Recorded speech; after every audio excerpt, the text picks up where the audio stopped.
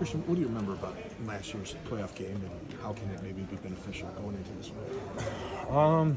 I think obviously they're a great team, really good defense. So for us, we'll have to go out there and execute and play each play.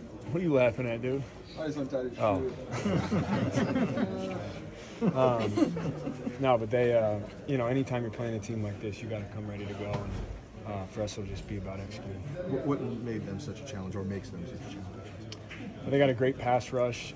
They tackle well. They're great at forcing turnovers. So that's really all you can want in defense. So they play really well. They play hard. So once again, for us, it's just going to be about executing the play call. You look up your notes from the playoffs from facing last year, Christian, and compare them?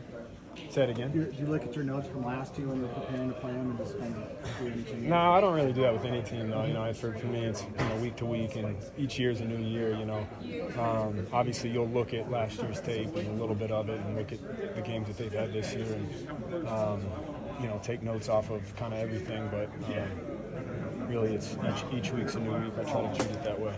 Seemed like there's a lot more room to run in the second half than the first. Is there anything in particular last year that worked better for you in the second half? That's a good question, man. I think anytime you look at a game from the years past, maybe that'll be similar, maybe it won't be. But I try not to go into games predicting anything. You have your tracks, you have your reads, you know where to put your eyes, you know your assignment, and then after that, it's you just got to react and play extremely instinctually and go from there. Christian, where were you against the Cowboys? Where were you health-wise last year?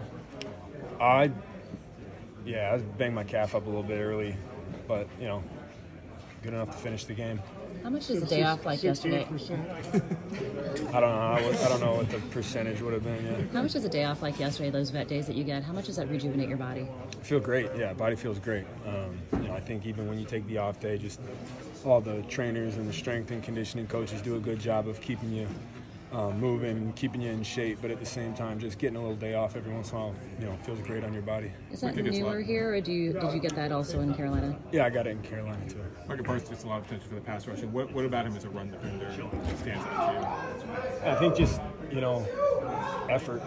Guy plays really hard. You got a lot of respect for him in the way not just the way he rushes, but the way he plays the run, chasing down runs backside. He's an extremely talented player.